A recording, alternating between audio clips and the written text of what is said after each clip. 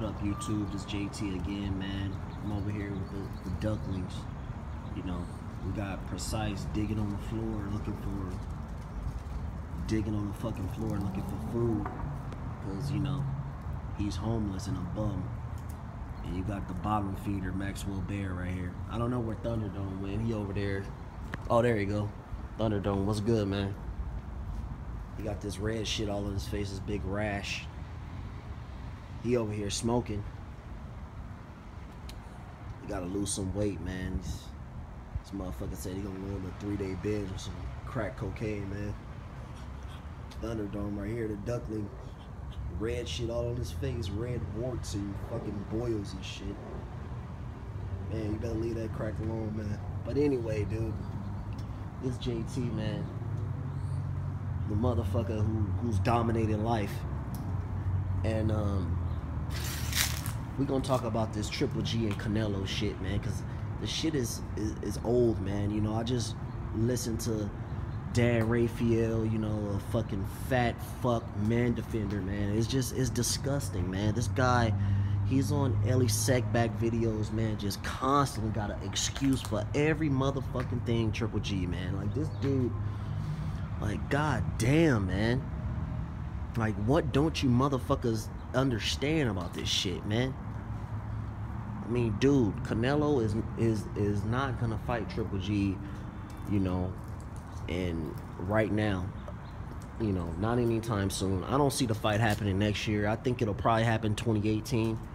I think Canelo would have to move up to middleweight and fight Jesse and fight Billy Ho Saunders, man.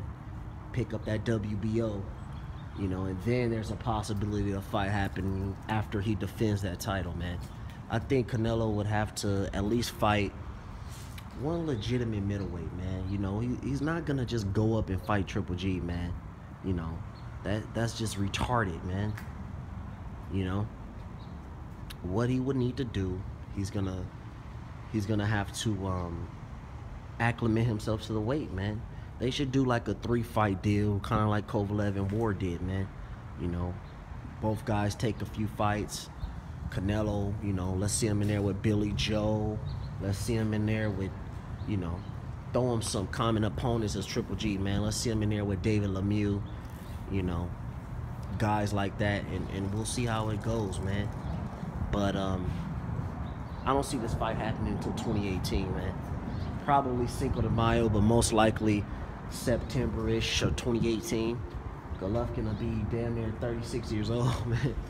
I mean, you know, it is what it is, man. What Golovkin wants is people to bend over backwards and bow down to him.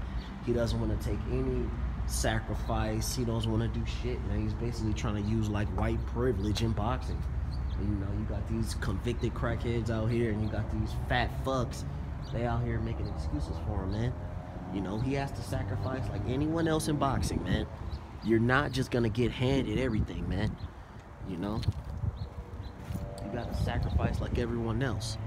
So, you know, take the money and shut the fuck up. If you're going to beat him, then beat him. But I don't understand you motherfuckers, man. You know, Canelo is a smaller man moving up. So essentially it's Golovkin fighting another smaller man. You know? So, but you want the smaller man to bow down to the bigger fighter, the champion at the weight, you know? You know, Canelo is a smaller man, period. He has not campaigned at middleweight, full middleweight.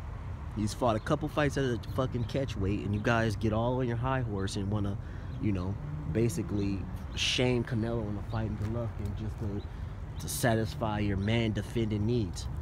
Like, dude, Canelo doesn't need Golovkin, man. He just sold 60,000 seats at Dallas Cowboy Stadium, and Golovkin is fighting fucking Dominic Wade and shit, and fighting welterweights.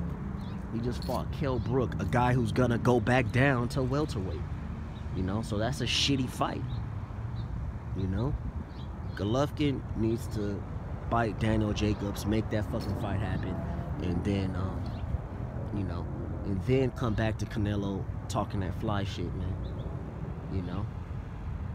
Because right now, Canelo is the man in boxing, man.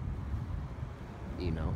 Bigger than Anthony Joshua, bigger than any of those motherfuckers. Just because you can sell tickets in your hometown in England, in London, you know, doesn't make you the biggest in the whole sport of boxing. Boxing is a global thing, you know, and people know Alvarez, man.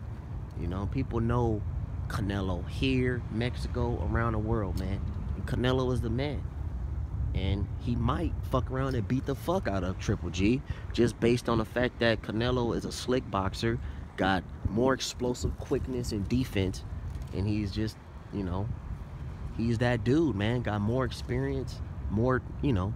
We'll just have to see, man. But you guys, you know, want to say Golovkin is the favorite to win by knockout, but you're still up in your feelings because you're mad because this fight isn't happening.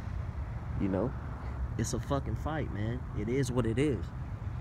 You know, I'm not gonna stop watching boxing because a fucking man doesn't get a fight, man. You guys are too in love with Golovkin, man. Get girlfriends, get a prostitute, whatever you gotta do, man. Go to Mexico, go to Tijuana, and go in a brothel and get some hookers or something, man. Because, you know, we know that's all you can do. You can't get girls. That's why you're so attached to men online. You're attached to convicted crackheads. You're attached to boxers. You guys are fucking queers, man. So just go ahead and do your own thing, man. But yeah, man, I'm just out here enjoying the day, man. I'm about to head back to the condo, man. It's the young Uno JT. I'm out.